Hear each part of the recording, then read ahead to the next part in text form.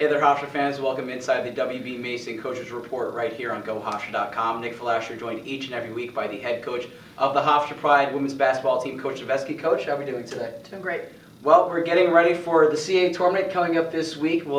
We begin, first of all, let's look at this season so far. You finished the season at 22-7, 13-5 in conference play. You finished as the third seed tied with Drexel. So I guess just to start off this show, how do you feel as the regular season has come to a close? How do you feel about your team? Obviously I'm extremely proud. We know there's a few that we let go. They bring it up quite often, where we should be, and that's always going to be the case, right? You always look back. But just really proud of how they responded, how this group has responded, the ending of the season with some of the things that have happened to us. But for them just to kind of set themselves a goal, we got to 22 to head into the tournament, and just proud. I think collectively we have really rallied together as a group and playing with a lot of energy and a lot of enthusiasm and playing really good team basketball right now. And, to regroup your team, you win 3 straight, and you always want to have the hot hand going into the tournament. So those 3 straight wins, how do you feel knowing now that with a little week off, how do you feel getting ready for this tournament coming up? Well, I think it was more important this year with this group because we had, we'll have a starter out, we have a 6-man out, and I think it was just much more important for the folks that were on the floor. I think that made us focus in a little bit more. Not saying that you should never not focus, right? We had a different ending last year, but it was, I think, it's just much important because the people were getting a lot of minutes. They hadn't had a lot of minutes, so. We feel great. We've just really been fine tuning all week long. Darius and Angie have been kind of leading the packs, and Jaquel with the seniors, and we've just been trying to do all these little things to get ready for the tournament and get ready for these 3 days back to back. In this about week in getting ready for the tournament, what are you telling your team to get ready, or are you letting them decompress for a little bit and let them focus more on classes before you get to the stretch coming up in the next few days? Certainly. We gave them time off, and we just really been cheering and having good energy in practice, calling it, CAA Championship Week, meaning that, we're going into the championship, conference tournament, and we got to take it one step at a time. We're playing the team we just played, and, but we really are not looking ahead, and you can kind of tell in their eyes. Today was a really good practice, and again, just kind of working on things about us. It's really just been about us all week. And I want to bring up, because this is a team that was all here last season for the most part. Have you brought up last year and using that, I guess, as motivation, or it's just more no eye set on just this next game coming up against Exactly. We know obviously we ended and had a different record from the end of last season, and we've had accomplished some other goals we wanted to get accomplished, but every year is different. Every challenge is different. So. Again, we're just setting our sights on Northeastern and just relying on our senior leadership. And you've been bringing it up a few times over the past few weeks, the adversity this team's had to deal with injuries coming in, but players have stepped up. Jaquel King-Gilchrist has played phenomenal the past 2 games. Aliana Leon has come in. So I think now you're starting to see that starting 5 that you want to see and making those adjustments even though you've had those injuries. Yeah, it is crazy. That's the beauty of sport. The opportunities arise and how people rise to the occasion. Jaquel, we almost had a season-ending injury with her. Just she was out for 2.5 weeks. So it's just bizarre how everything has just kind of played out.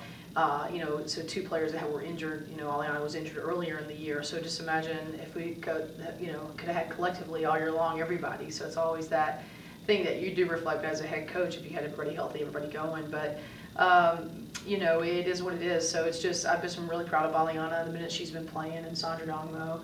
Along with Jaquel. So just getting them to gel, getting them in situations. We did that a lot over the weekend, making some of those people play in some tight, late game situations that they might not have been as familiar with, and putting Aliana on the free throw line, and things like that to try to build that suspense and that pressure and some of that tension that happens in the tournament. Well, let's look at the CAA quarterfinals against Northeastern. Played this team last week up at Northeastern, so you two are familiar with each other pretty much. It was a close game. You guys were down double digits in the first half of play. You come back, you get the win, and a game where Ashni Durant wasn't really that effective. Right. The officials didn't let her to be, but what are you expecting in, I guess, the rubber match between these right. two teams? It is. It's going to be a hard-fought battle. That first one, I don't care where it is, it's always tough. But here's a team we just played. They were geared up. They were ready. They were fighting for something. They were seeing how they were trying to handle what they needed to handle at their place, which they've beaten a lot of people at their place.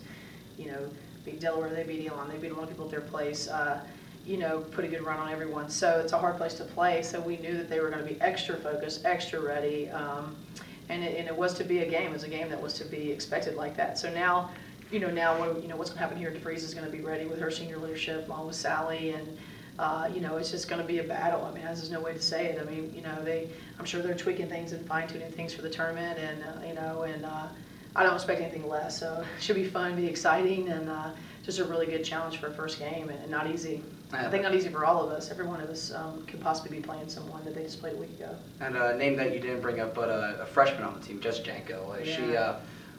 Incredible game, and really as a freshman, just being able to distribute the ball. How are you trying to lock someone like that down who did have a good performance? She did. I mean, she scored a couple of those late in the fourth quarter, but we expected her to really be leading the pack in that. And so, here you are, a kid that is a contender for the freshman of the year. I mean, I thought she'd really be. The minute she's played, she's like third or fourth in like 4 or 5 statistical categories. I think even in the nation, she has some more most minutes played as a freshman in the nation. So, here's this young lady that has just been playing well, and so she was a huge focus for us up there. We let her slip away a little bit late, so we got some game plan on her, what we need to do with her, and then obviously do a better job on Samantha DeVries, and then don't really sleep on anybody else. They have some power to shoot from the outside with Claudia, and so they have a lot of arsenals.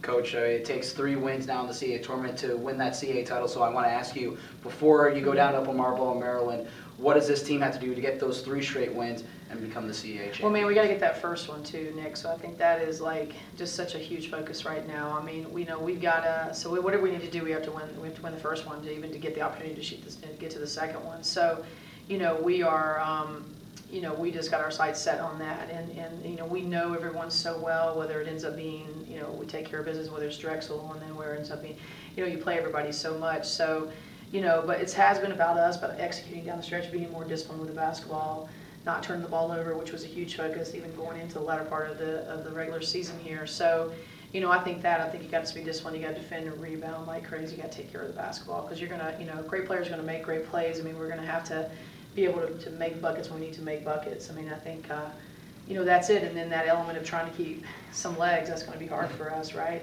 When we don't have that much depth, I mean, it is what it is. We're just going to try to gut it out for 3 days straight here to see if we can make it to Saturday. So, I'm not in a position to wishing that Darius had to play 40 or Preserve to play 40 or whatever it is. It's just, we've got to do whatever it takes for us to win, step by step. So I think they're excited, they're motivated, they see that opportunity, they know there's a lot of parity in this league, so we just got to get past this first one and take it from there. She's the head coach of the Hofstra Pride women's basketball team. Coach Steveskey. Coach, thanks for joining us. Thank you. You've been watching the WB Mason Coaches Report right here on GoHofstra.com.